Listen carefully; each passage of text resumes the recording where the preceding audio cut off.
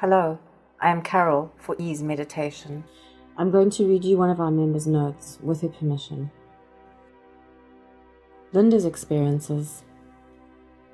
Linda is a busy mom. She tells us exactly how meditation has benefited her by making her calmer and more easily able to cope with the stresses associated with being a mother.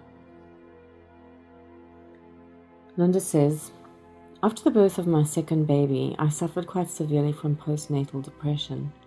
I felt so tired and anxious all the time, and I began to feel as though everything was a huge effort.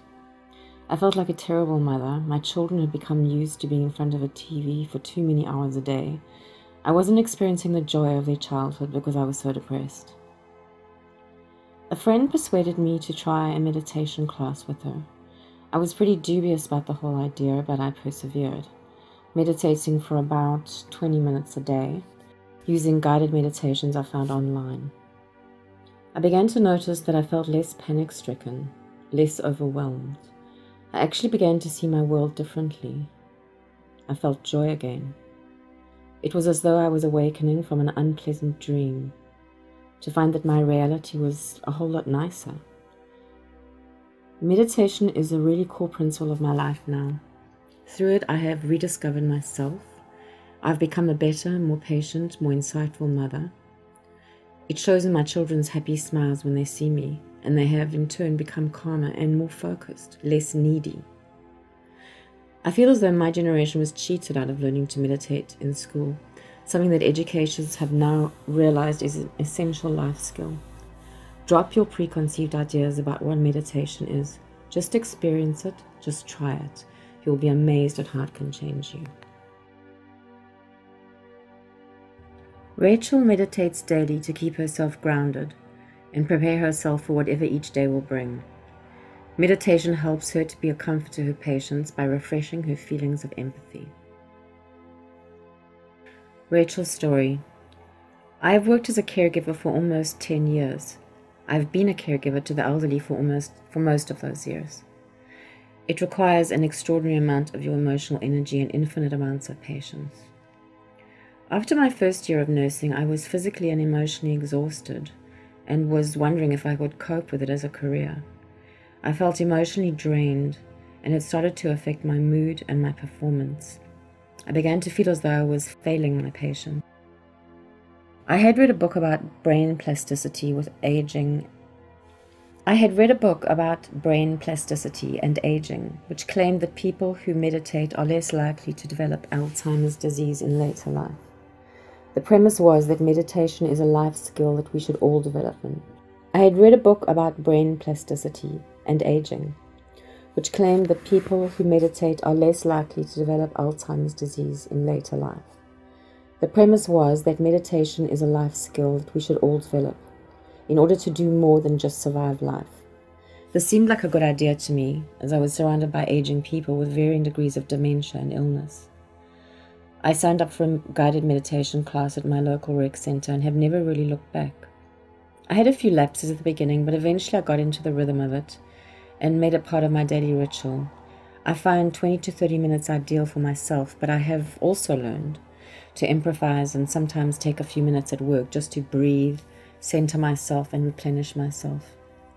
I recommend starting with guided meditation, basically because it's easier to stay focused and helps you understand the concept. I found that as time went by, I was beginning to enjoy my job again. I was able to use meditation to enhance my naturally empathetic nature. It re-energized me and at the same time calmed me.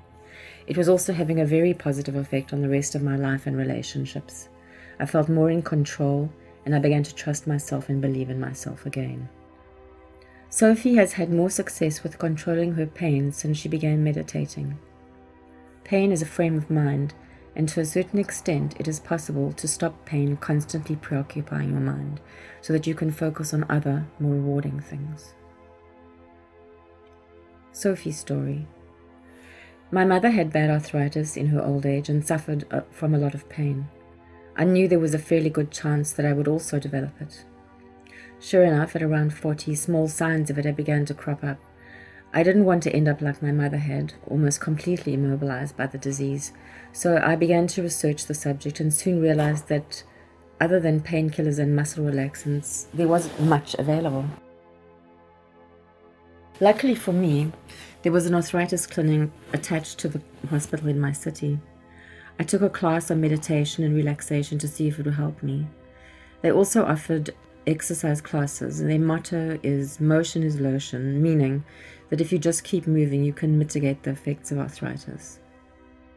At first I focused on the exercises and strengthening my core, but as the condition spread to my neck and back, the pain was often very intrusive, which curtailed the exercise somewhat. I turned to meditation. I had been practicing it on and off over the years, so I had some experience of the benefits. I learned that it is possible to think about pain differently, not to let it overwhelm you. Meditation allows me to focus on the moment, to forget the pain I'm experiencing by looking at it as something I can contain and control. Through visualization, I've trained my mind to be an observer of the pain, not to engage with it. Although this sounds terribly difficult, with the right guided meditations, anyone can learn this skill.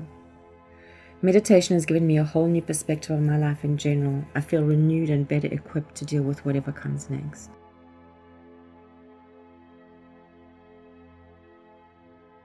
Dina's life partner was torn away from her by an early death, leaving her feeling desolate and very alone. Meditation helped her get through the pain and gave her space to mourn. Dina's story. When my husband of 15 years died unexpectedly, I was devastated. I could hardly breathe, I was in so much pain. I felt that my life was over. We had been so close to one another, it was like losing a part of myself. Weeks passed and I felt no better. It was as though everything had become dark, and I dragged myself from day to day. Trying to distract myself one afternoon, I googled "find happiness." The result was an assortment of sites, one of which was about guided meditation. I decided on an impulse to listen to one of the free guided meditation podcasts they offered. I chose one called "Letting Go." There was no dramatic revelation or anything like it. I just felt a bit more at peace afterwards, slightly less distraught. Over the next few weeks, I listened to each podcast and meditated. And then one day I woke up feeling more refreshed than I had been. I realized it was spring. I opened my window, smelled the freshness, the perfume of the flowers. It took some time, but gradually I started to feel whole again. I felt something like happiness, or at least contentment again. It was as though the terrible tide of grief that had overcome me had receded finally. I could breathe again. Literally, my breath was the core of my being, the one thing that I could control. Meditation comforted me by allowing me to exist only in the moment and to look at my pain more objectively. As a result, I could deal with the process of my mourning more calmly, while feeling more in touch with my inner self. I was able to comfort myself, to console myself, and be kind to myself. I meditate every day of my life. It is my way of coping.